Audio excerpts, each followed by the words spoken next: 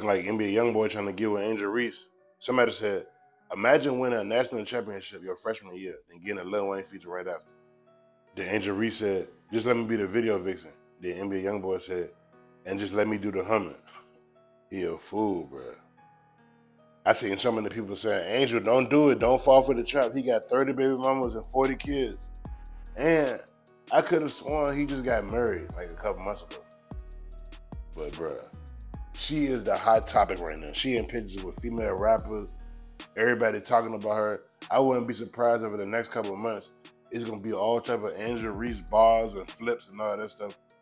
Ever since her and her team won an NCAA championship, like, that's a big deal, especially since they never won it in their whole franchise history.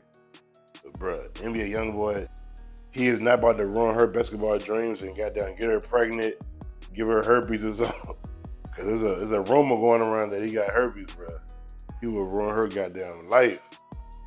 But he got like 9 baby mamas, though. That boy been getting it in from a long time.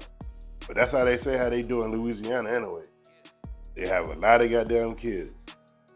And she like 6'3". Like, she like a whole foot taller than NBA YoungBoy. Like, she probably could lift his little ass up, bro. He gotta be like 5'6", 5'7".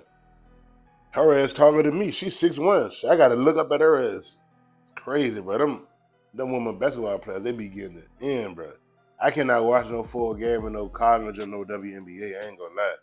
But I barely watch NBA unless it's a playoff for the championship. But salute to her, bro. Once again, NBA YoungBoy. I know she played for LSU, but ain't no chance in hell NBA YoungBoy getting that job, man. What y'all think about this, boy?